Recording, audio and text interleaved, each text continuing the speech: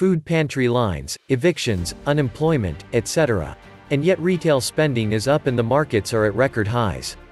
The transition from the industrial age to the technology age seems to have left millions behind and nobody cares. Overreaction as they were ordered, put economy to $0 or as close as they can and then print loads of money. You now have a zero economy with a whopping great debt. Keynesian economics paying only the deficit actually needs an income to pay it now dead in the water. You will not be getting any economy back for a few years makes the whole concept of having an economy to support the debt. Keynesian economics is now dead in the water. The best from here on in is the Fed printing the deficit to keep it all rolling along. But it is not that. It is a transition to another economy.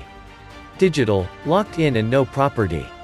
The financial bubble was set to burst sometime soon with or without the virus.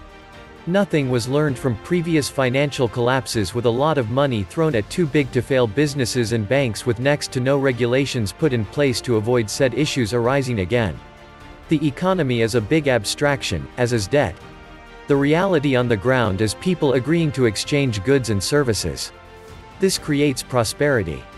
The debt is an instrument injected artificially into this system by the financial industry to leech off of it. We could easily have a wonderful economy with honest money and low debt, and people would be a lot better off than they were before. I'm not excusing living beyond your means, but that concept isn't so clear-cut in this system. Many working people were living honestly and contributing at least as much as what they were getting out. The problem is, the method of exchange is corrupted. They weren't getting adequately compensated for their contributions, the money wasn't enough, so they borrowed. The excess productivity flowed to the money changers, sitting on top of all human exchange and taking a slice of the pie without contributing anything in return. Debt is such a powerful instrument to do that with. They flooded the market with it, and it created an unstable economy where you couldn't live a dignified life without debt. In reality, that's not necessary. It's a carefully crafted illusion to keep the public handing over the fruits of their hard work to people who did nothing to deserve it. Today here are approximately 74 million children in the United States, and right now millions upon millions of them do not have enough to eat. The economic collapse that has started in 2020 has been brutal for most of the nation, but it has hit children particularly hard.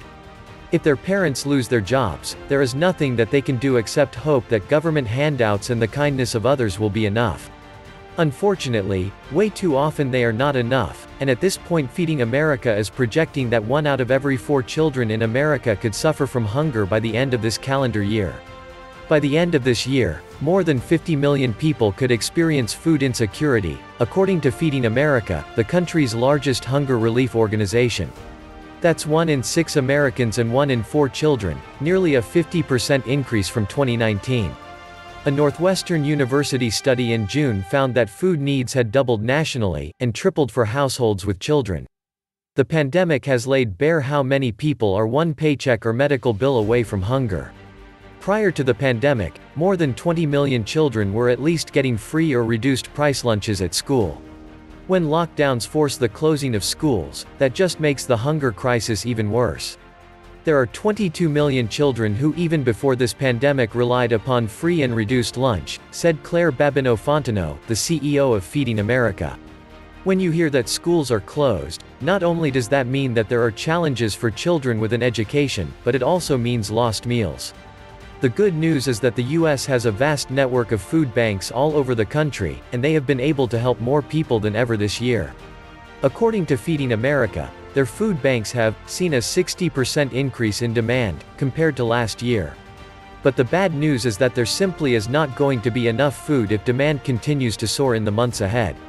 In Alabama, demand at one food pantry has risen 20% just since last month. In central Alabama, demand at the Grace Klein Food Pantry is up 20% since last month.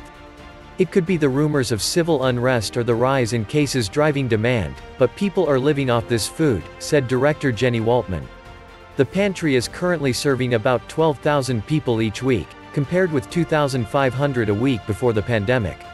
The 200 volunteers and staff are exhausted, said Waltman. At one of Chicago's most important food pantries, the amount of food given out is up 237% compared to last year, and the CEO of that facility says that the new lockdowns are causing demand to start to surge once again. In Chicago, the Lakeview Pantry has provided groceries for 237% more people so far this year compared to 2019, with demand ramping up again after leveling off slightly over the summer, according to CEO Kelly O'Connell. The pandemic has brought to light how normal wasn't working for so many people, especially Black and brown communities. And in California, the head of the Tulare County Food Bank says that a food cliff is looming because demand is becoming so intense. In rural California, at least one food bank braced for a food cliff that could leave it unable to serve clients heading into the new year. The food cliff is looming, said Nicole Celaya, executive director of Tulare County FoodLink. The food system hasn't done a very good job of meeting the increased need. As pandemic numbers continue to rise, it's going to get worse. All over America, people have been sleeping in their vehicles and waiting for hours just to get handouts from their local food banks. If economic conditions continue to get even worse, many food banks will soon not have any hope of meeting the crushing demand. Unfortunately, the truth is that economic conditions are getting worse with each passing day. This new wave of lockdowns is causing more businesses to fail and forcing more layoffs, and that is going to mean that a whole lot more people will soon fall into poverty. I don't know why the politicians would want to institute more lockdowns after the immense damage that the first wave of lockdowns created. Hundreds of thousands of businesses closed down for an extended period of time, and a significant percentage of them have never reopened. Other data from the University of California Santa Cruz shows the number of closures could be even higher, with more than 316,000 businesses closed between February and September, which puts the number of daily closures at 1,500 a day. Meanwhile, the New York Post recently reported that Harvard-run database TrackTheRecovery.org showed 27.8% of small businesses in New York haven't reopened their doors since January. In New Jersey, 31.2% remain closed.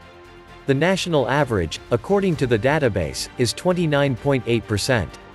Instead of heading for some sort of a recovery, now we are heading into a dark winter in which countless more businesses will be shuttered. It is hard to imagine that the lines at the food banks could get even longer, but that appears to be exactly what we could be facing. In fact, one recent survey found that over half of all U.S. households with children are not very confident that they will be able to buy the food that they need in the weeks ahead. Looking ahead to the next 4 weeks, 56% of households with children nationwide are not very confident they will be able to afford needed food.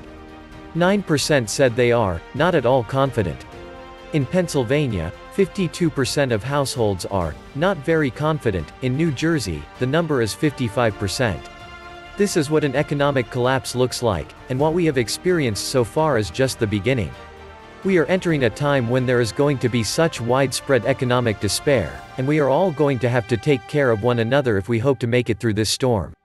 Decades of incredibly foolish decisions are catching up with our nation, and most Americans are completely and utterly unprepared for the very painful times which have now commenced.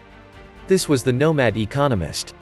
Please like, share, leave me a comment, subscribe. And please take some time to subscribe to my backup channels. I do upload videos there too. You'll find the links in the description box. You will also find a PayPal link if you want to make a donation. Thank you wholeheartedly to all those of you who have donated. Stay safe and healthy, friends.